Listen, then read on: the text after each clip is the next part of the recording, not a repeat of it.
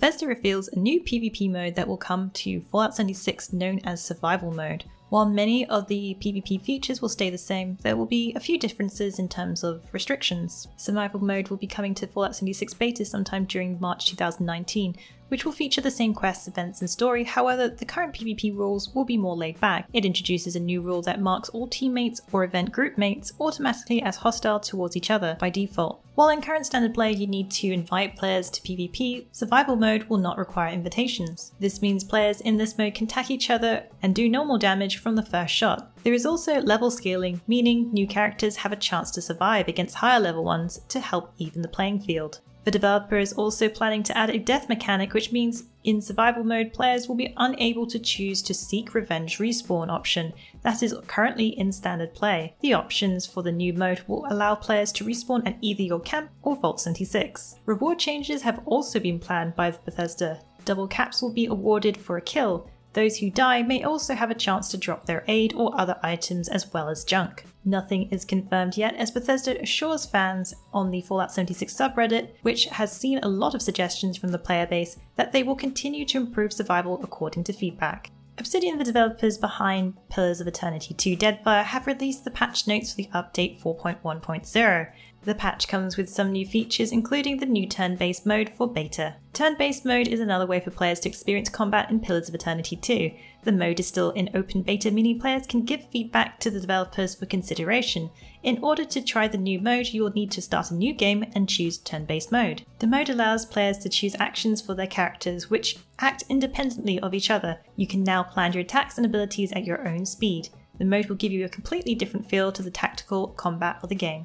The next round for Anthem's demo takes place this weekend, and BioWare already have a bunch of fixes to go with it. Last weekend was the VIP demo, where those who pre-ordered or had Origins access could experience the sci-fi action RPG. Before the public demo hit this weekend, BioWare had some fixes that went live. The VIP demo had its share of problems, but BioWare and EA were able to give more stability to the demo so enough players could have a chance to try out the game. In a blog post on the developer's website, they addressed some of the areas that they fixed. This included entitlement bugs, server performance updates to address much of the rubber banding, fixes for infinite loads and more being investigated, platform bugs to validate Javelin unlocks, as well as client and platform login bugs. BioWare's head live service, Chad Robinson, also shared some interesting statistics about the VIP demo.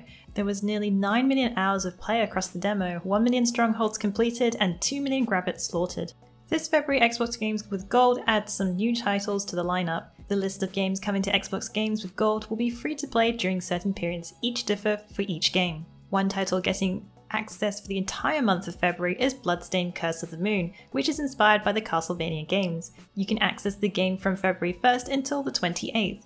Also arriving on the 1st of February is Assassin's Creed Rogue, the Xbox 360 and spin-off title in the franchise. It was remastered for the current generation of consoles during last year. Arriving on the 16th of February is the classic Super Bomberman R. You can play this one until March 15th, giving you a month to enjoy. Also arriving on February 16th is Star Wars Jedi Knight Jedi Academy. Experience this one until end of Feb. The range of titles are quite different in genre, but add some variety to the lineup. If you're tackling Bloodstained Curse of the Moon, be sure to read our Bloodstained Curse of the Moon trophy guide and roadmap for all your completionist needs. As Sega announces the delay of the next DLC for the JRPG Valkyria Chronicles 4, they try to appease eager fans with allowing them to access for free if they have pre-ordered and purchased other DLCs on Steam. The last two parts of the DLC are Advanced Ops and United Front with Squad 7. If you didn't pre-order the game, you can still gain the next DLC for free by purchasing any other DLC for Valkyria Chronicles 4 on PC through Steam. Valkyria Chronicles 4 is currently available on PC, PlayStation 4, Xbox One and Nintendo Switch. If you're currently making your way through the game, be sure to check out our Valkyria Chronicles 4 guides. With recent news of Persona 5R reveal earlier this year and now the announced Western release of JRPG Persona Q2's new Cinema Labyrinth, Persona fans have definitely got something to look forward to. Atlus, however, have revealed that the voiceover options for upcoming Persona Q2 will only have the original Japanese soundtrack. Atlus released a statement to IGN sharing that Persona Q2 would only have the Japanese voice track, but with the option for English subtitles. If you were hoping that they would add the English dub later, Atlus have said There are no plans to add an English dub to the game at this time. Persona Q2 follows the Persona 5 Phantom Thieves, who are now trapped inside of movie-themed dungeons and must find their way out. Each dungeon gets its own movie genre theme, featuring parodies of the film classics. Persona Q2 New Cinema Labyrinth is available now for Nintendo 3DS in Japan and will be having its Western release on June 4th, 2019. The secret movie, which was announced by Square Enix would be joining Kingdom Hearts 3 a few days after its launch, now the movie and the epilogue have been added to the game.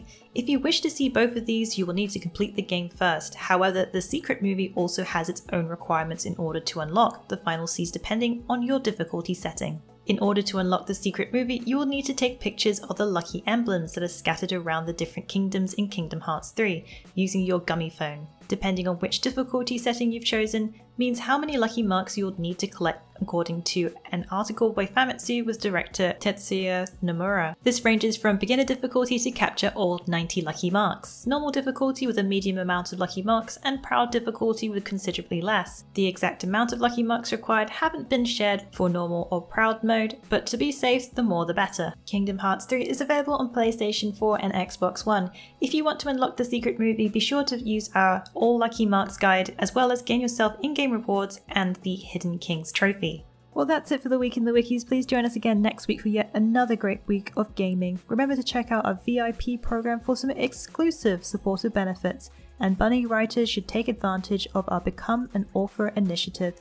Thanks again for being part of this great community. Keep checking in with us for news, reviews, YouTube streams and vids, and general wiki goodness. Follow us on social media for all the latest and greatest. The more followers we get, the larger of the army of the Fexers grows.